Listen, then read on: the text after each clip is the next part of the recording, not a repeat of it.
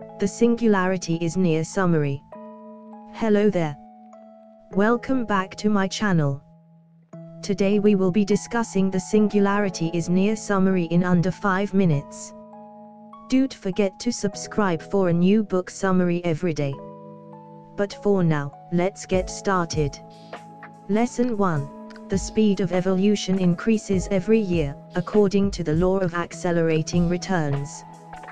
Take a second to think about all the changes your great-grandparents have seen in their lifetime. Mine have seen the rise of the car, the commercialization of aircraft travel and the first Mouladigue. Now your grandparents. My grandma and grandpa are some of the few who managed to deal with smartphones and the internet somewhat decently.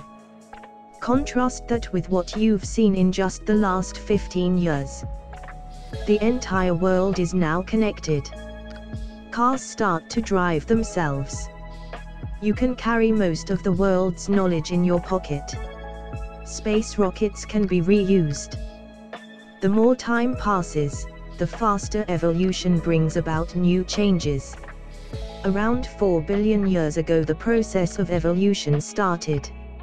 It took half of that time, 2 billion years, just for multicellular organisms to develop from single-cell organisms. After that, the evolution from the first mammals to our Homo sapiens took only 200 million years. That's not all though. According to Ray, what he calls the law of accelerating returns says that in addition to the changes themselves, the benefits of those changes for humanity, the returns of evolution, are also increasing. For example, if you look at the number of calculations per second a $1,000 computer can make used to double every 3 years until 1950. Then, until 1966, it doubled every 2 years. Now it doubles every year, making computers cheaper all the time. Lesson 2. Your doctor will soon be out of a job, because robots will repair your body from the inside. Let's transfer this accelerating rate of returns to a field that's becoming more and more intertwined with technology, medicine. Can you imagine what medicine will look like 10 to 20 years from now, given that it'll evolve faster every year? One example of such a next-level technology are robots. These mini-robots are so tiny that they can move through your entire body, for example using your bloodstream as a means of transport. You can imagine them as white blood cells on steroids. They'll be able to eliminate bacteria, toxins or viruses from your body wherever they are needed, keep your veins and arteries clean and remove chemical residues in your brain. Robots could even be used to deliver medicine just to specific cells, for example cancerous ones, or repair your genes when they are damaged, for example from a sunburn.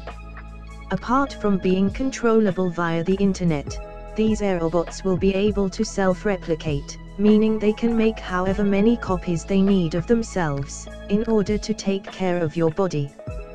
You'll just have to go to the doctor once and get an initial injection. After that, you can say bye-bye to your physician. Lesson 3. If the robots spin out of control, we're all doomed. Everything that has an upside also has a downside.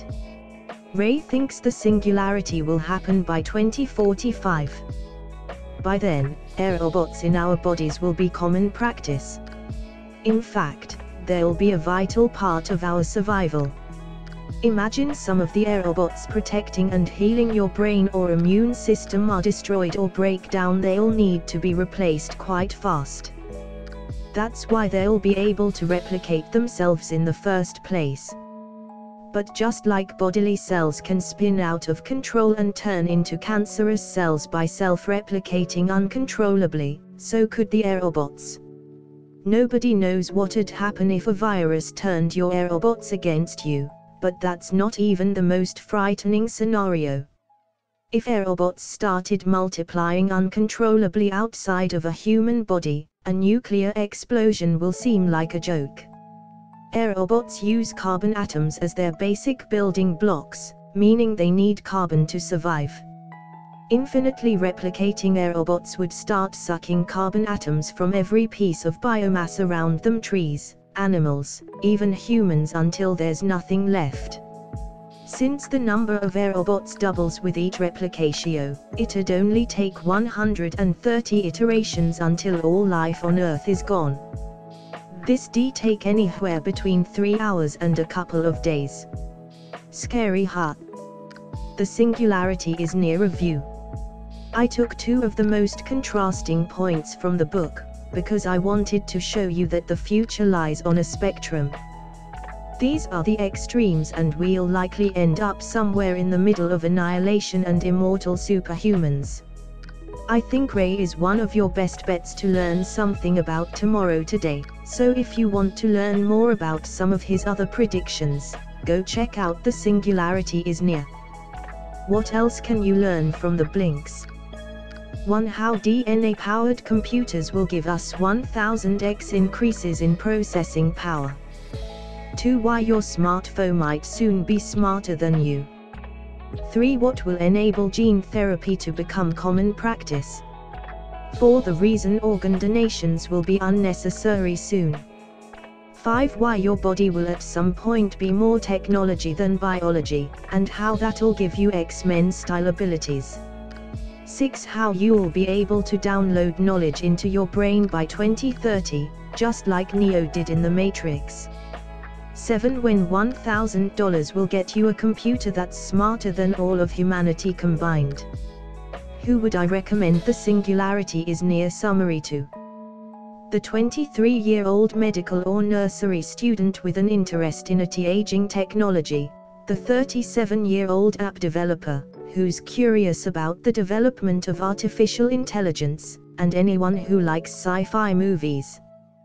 That was The Singularity Is Near summary.